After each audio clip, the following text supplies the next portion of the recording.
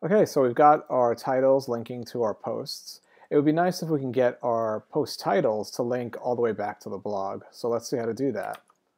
First thing we need to do is to grab the link out of the feed and stuff it into the object that we're using for templating. So all we need to do is set up a URL field and grab the link element from the feed. Now we can use that in our template, and the easiest thing we could do is just set up an href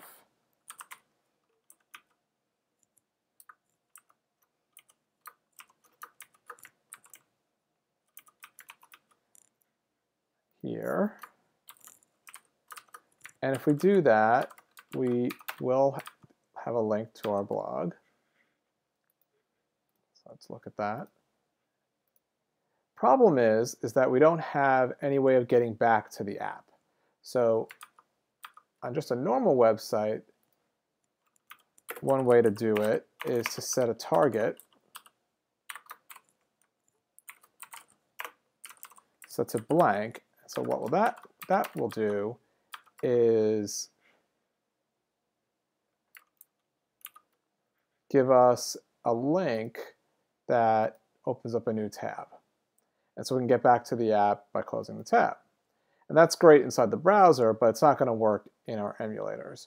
So what Cordova gives us is a plugin called InAppBrowser.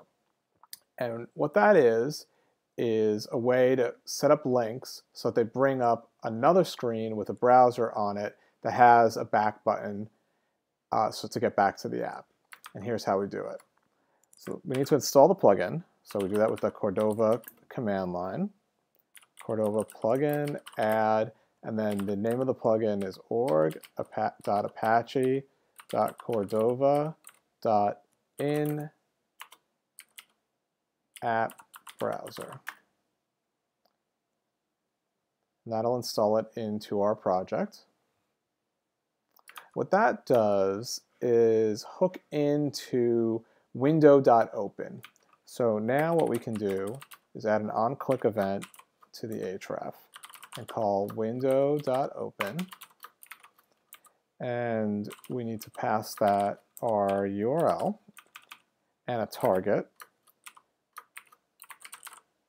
And when it's set to blank, that's when the in-app browser will come up. And then we can also give some options. And one that we definitely need is setting that we want a location bar, because that's how we actually get back to our app. And since we don't want the normal processing of the link to happen, we have to return false.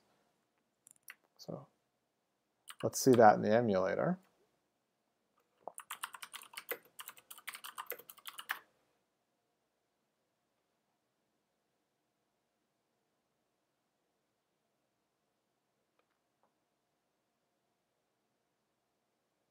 So now here's our feed, and here's our link, and it's an in-app browser.